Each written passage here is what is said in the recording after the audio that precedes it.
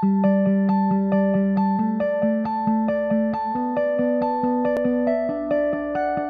organization like NALIP that can really offer you not only just information, but access to people who are working in this business, who can share their stories, their knowledge, makes it incredibly benefit these young Latinos who are looking to be in this business. And it's not so much a handout, but a hand up.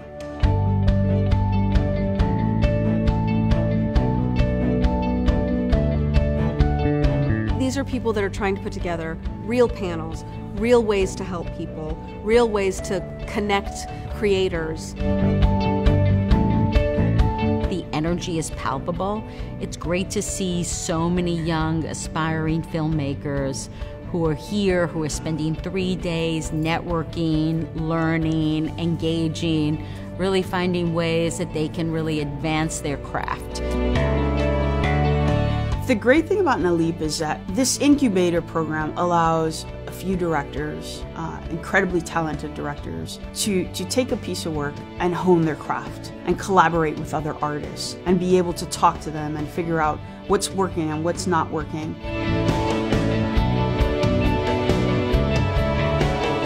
Anytime groups can get together to make a concerted effort for change, as NALIP does, that's a good thing, because the more a light is shined on these issues of diversity, of expanding executive suites, of expanding programming, of understanding that the world of entertainment should reflect the world that we live in, and acknowledging that world, it's a good thing.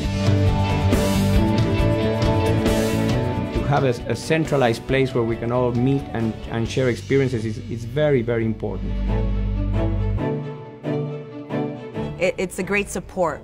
So these kind of things are great for filmmakers, for really producers, for all of that. Yeah, that's a very good point. The reason these kind of organizations were formed in the first place is because no one was getting the help that they needed because they were Latino. That's right. It's not just a summit. They're actually interested in making something and helping creators and helping networks that are passionate about, giving Latinos a voice.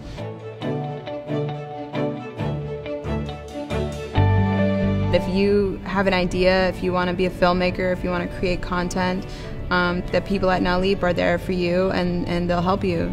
It's all about support. For example, I just worked on a short film by Alvaro Ron, but he couldn't have made the call to me without getting the money to do a 3-day shoot for a 20-minute film. And he would never have had that opportunity if it wasn't for NALIP, if it wasn't for Time Warner Foundation, if it wasn't for HBO, that care about new voices and different and diverse. That's the catapulting and the catalytic kind of function that NALIP serves, giving the artists a chance to express themselves, to get better at their craft, and to reach an audience.